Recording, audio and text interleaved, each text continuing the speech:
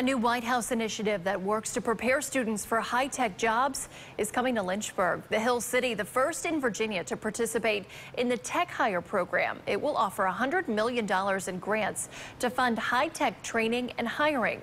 The training won't just be at universities and community colleges. It will also be available through online courses and coding camps.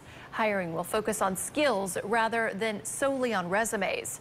By the fall, the city will partner with SharpTop, a software development company launching its first nano degree program.